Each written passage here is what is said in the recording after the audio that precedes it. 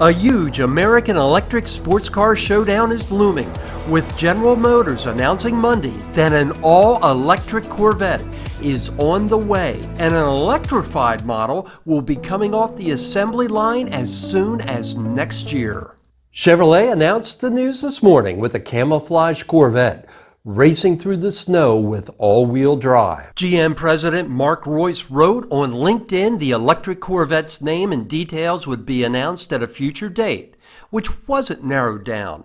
It's been widely speculated that an electrified Corvette will be called the E-Ray, since GM trademarked that name years ago.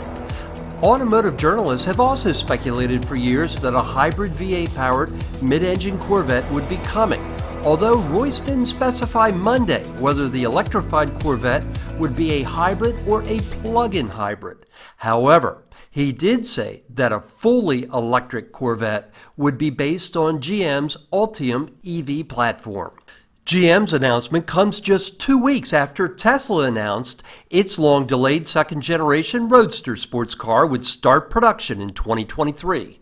While Chevrolet didn't announce any specs for its upcoming Corvette EV, if it wants to meet or beat Tesla's upcoming Roadster, the electric Vette will have to have a 0 to 60 time of at least 1.9 seconds, a 250 mile/hour top speed, and a range of more than 600 miles. That's assuming the Roadster's originally announced specs hold true. The top-of-the-line current Corvette is the upcoming 2023 V8-powered Z06, which has a claimed 0 to 60 of 2.6 seconds. GM didn't hint at any pricing for either the electrified or EV Corvette, but the Z06 is expected to have a starting price of about $90,000 before any options or dealer markups. Tesla requires a $50,000 deposit to reserve a second-generation Roadster. It initially announced the Roadster's starting price would be $200,000, although it doesn't currently list a starting price on its website. If you've enjoyed this breaking news episode of EV Rider, please give it a like and subscribe so I can bring you more adventures in EV motoring.